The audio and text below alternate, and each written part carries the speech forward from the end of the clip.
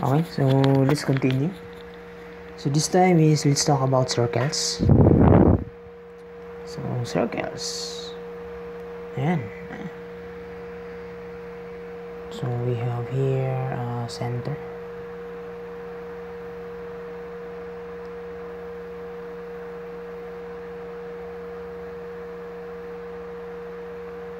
So ito yung center natin. And then we have this radius. Okay, so yung general equation ng circle is we have ex squared plus cy. So since c is equals a, so kaya ginawang ay, no? Parang ganun. Y squared plus dx plus ey plus f equals 0. Or that is x squared, or pwede rin x squared plus y squared, no? Plus dx plus ey plus f equals 0.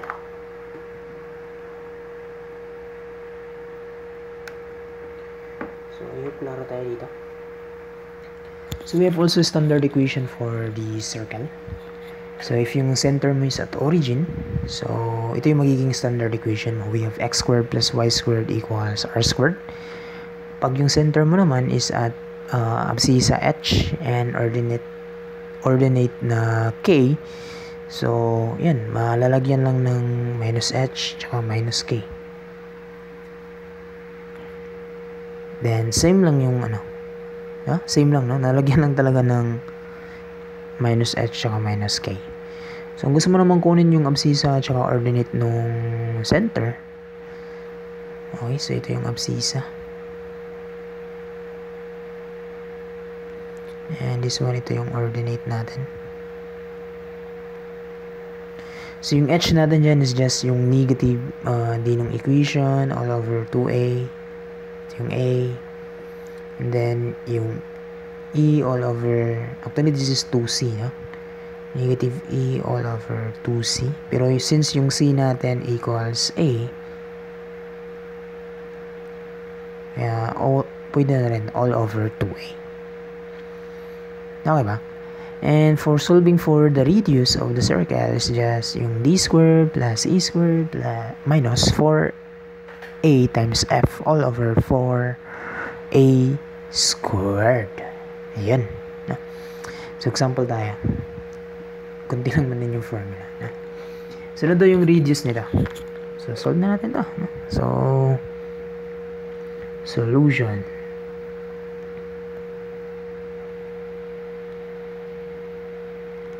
So, we have x squared plus y squared minus 2x minus 4y minus 20. Ano daw yung radius? So, pwede natin gamitin yung formula na to. Na yung r squared is just equal to d squared, di ba? Plus e squared minus 4af all over 4a squared. So, pwedeng gamitin natin yung formula na yan. So, therefore, we have, ito yung, di ba na yan? Ito yung d, ito yung e, tsaka ito yung f. So, yung d natin is negative 2. E natin is negative 4. And f natin is negative 2. So, we have negative 2 squared plus negative 4 squared minus 4 times 1. Dito yan, no? Yung a. Which is 1. And then, f natin is negative 20 all over 4 times 1 squared. So, therefore, we have, ilan yan?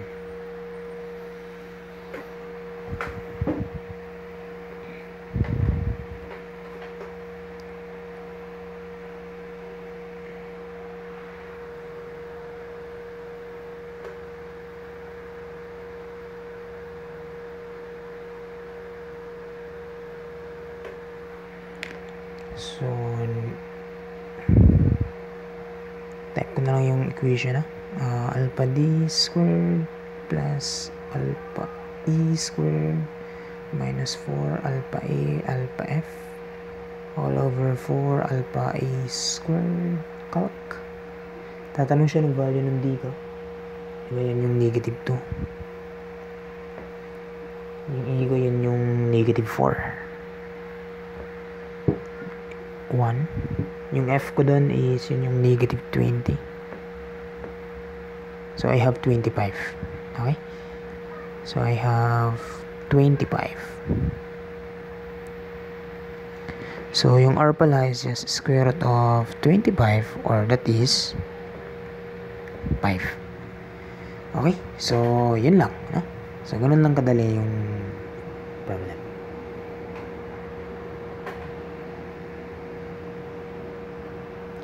Another problem is, i-reduce daw natin yung equation of the circle, yung x squared plus y squared minus 10x minus 24y plus 25 equals 0 to the standard form. So, ito yung walang ibang way. No? Na pinakamadali is using completing by square. So, by completing the square, so bali meron tayong x squared plus y squared minus 10x minus 24y plus 25 equals 0. Okay, so i-combine lang natin yung magkamukha. Ito, magkaanak to sila. Tsaka yung y, magkaanak din to. Combine na lang natin to. And then yung 25, lipat ko na yan. No? Lipat na natin si ampon. Ayan, ampon lang natin yan. Ito yung magkamakanak. So, yung pattern lang naman is i-divide mo ng 2 tsaka squared mo. Diba ganun man yan? X squared minus 10x. Then, plus na lang natin yung, diba na yan? 10x divided by 2, then squared mo. So, ganun lang man yung pattern. Hindi kasali yung x. Sorry. Yung coefficient lang.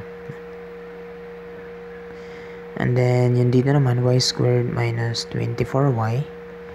Then, plus yung 24 divided by 2. Square mo yan. So, therefore, you have negative 25. Dahil kung ano yung nilagay mo dito, yun din yung ilalagay mo dito.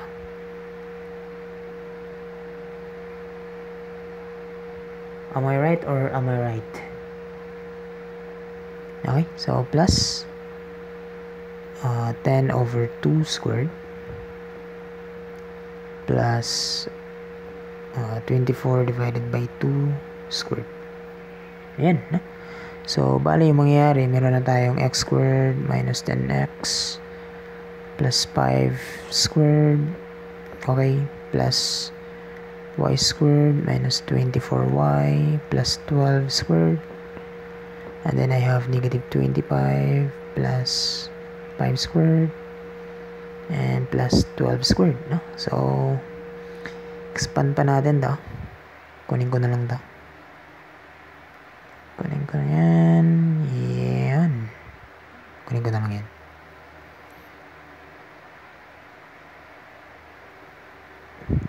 Okay, so simplify pa natin. So therefore, I have x squared minus 10x plus 25. Nawala yung y plus y squared minus 24y plus 144. Negative 25 plus 25 plus 144. Ayan, crush out. So therefore, meron na tayong factor out natin to. So x minus 5 squared. Diba? Madali mo din yan tingnan na. Kung ano yan dito. Gano'n din yun. So, plus y minus 12. Diba? Y yan. So, 12 dito. So, y minus 12. Expected na yan. Is equivalent to 144. Or, therefore, we have x minus 5 squared plus y minus 12 squared equals 12 squared. So, ito na ngayon yung standard form. Tsaka yan na yung sagot. Diba? Sa pamali. So, if ever tatanungin ka na yung abscissa tsaka ordinate, so makikita mo na din yan dito. So, if ever tatanungin ka na yung abscissa tsaka yung ano yung ordinate nung center,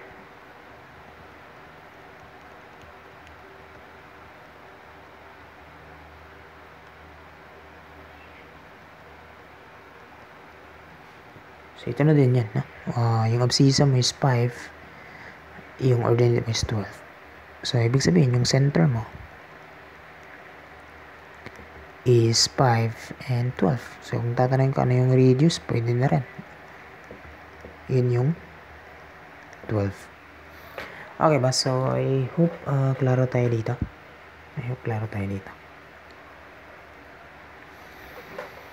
Okay, so another way is pwedeng hindi ka dumaan ng completing the square. Actually. So, pwede mong gamitan ng formula.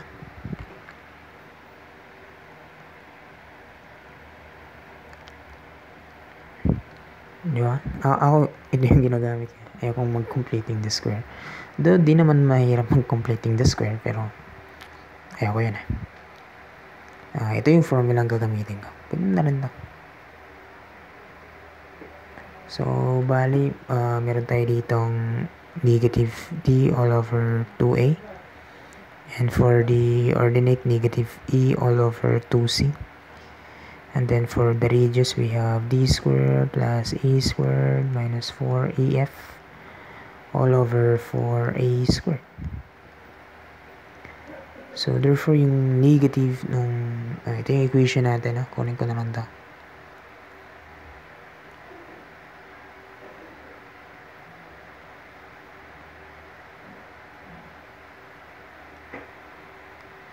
Okay, so, bali ito yung a natin. And then yung c natin. And then yung d natin, e, tsaka f. So, a is 1, c is 1, d is negative 10, e is negative 24, and f is positive 25.